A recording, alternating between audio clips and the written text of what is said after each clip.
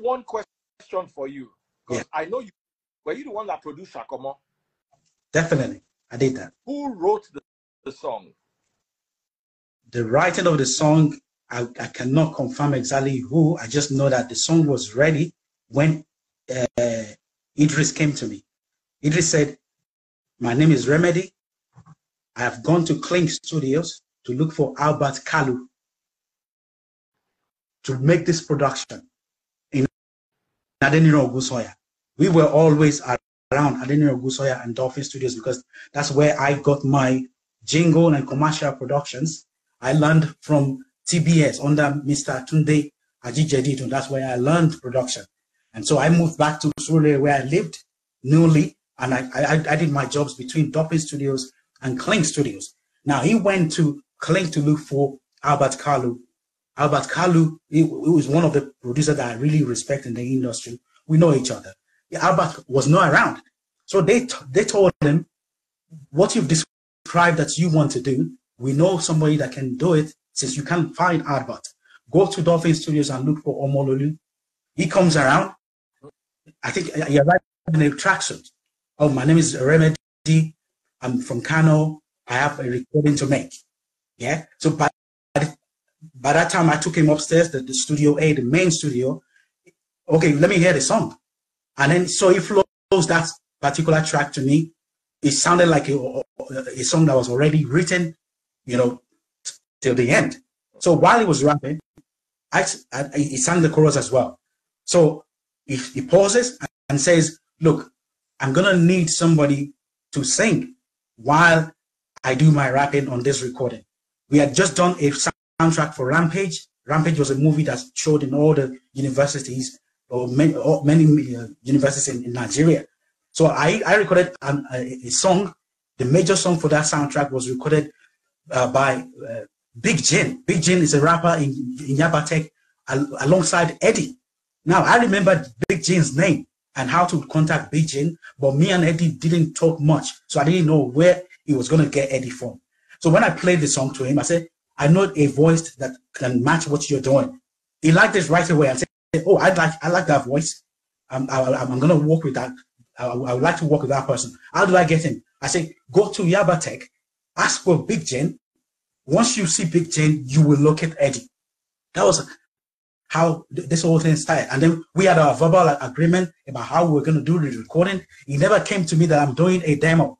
He came to me that I'm doing a recording, because I just had Mr. Gbenga saying it was a demo. No, we had an agreement for a recording.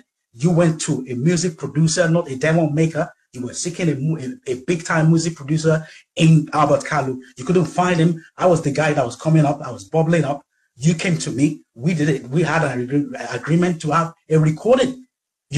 Now he's claiming that it was a demo. Okay, let's even accept that it was a demo. A demo that I already booked a talking drum session to complete. That was going to be the last session. So you took the demo that I produced. You ran away to go record the same talking drum that I had a session booked for. You booked another studio to record that talking drum in addition to the sound that I created, that I produced. You released what you call a demo in addition to a talking drum. Who produced the demo? It's a simple question. Who produced the demo then? Look, I'm known at that time until now. Many of the people who follow my career, they know me as somebody who easily creates fusions.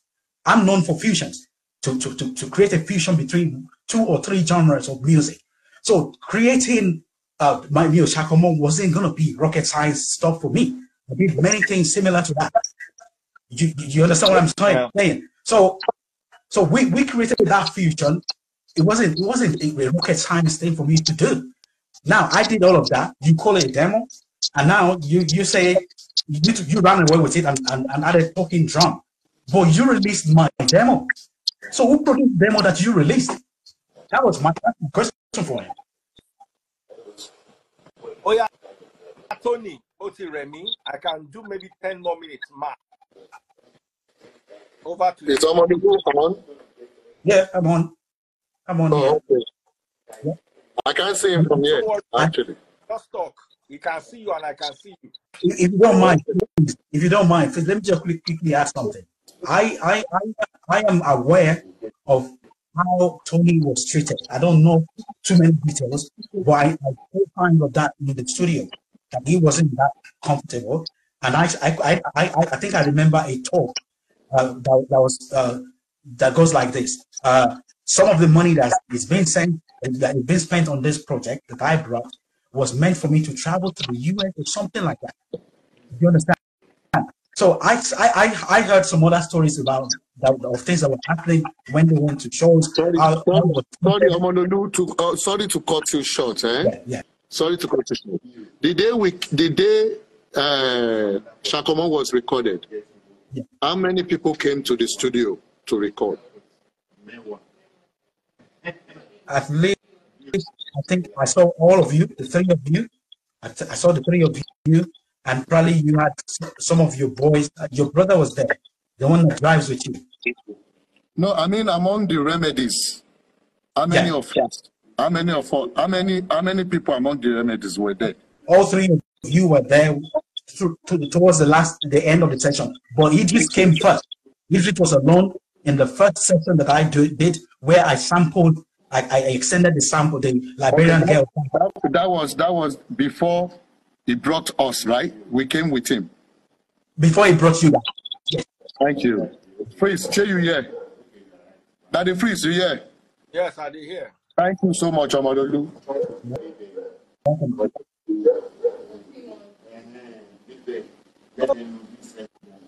To die. At least we don't reach halfway.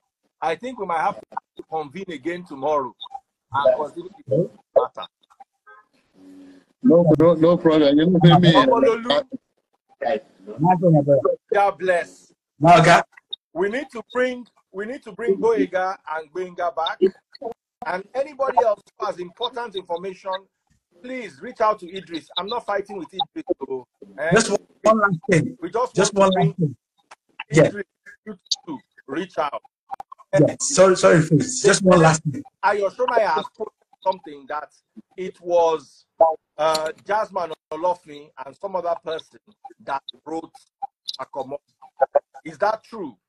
I don't know about that too. I must be sincere.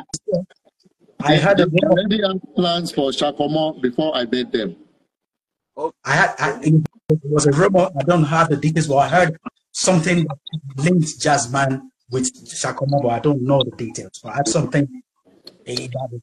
When it comes to the lyrics, I did know I have no contribution to the lyrics, but the sound, nobody's gonna take that away from me because I did it. Okay. I did it. So when it comes to the sound, you're saying it wasn't Gbenga where it was Omololu? 100%. 100% was Omololu that produced Shakomo. When we took it to Ray Power, they added some talking drummer to it. Yeah. Omololu produced it. I still have a movie disc. Let us end for tonight. And Omololu, God bless you. Tony, God bless you. Everybody, thank you so much. God bless you all.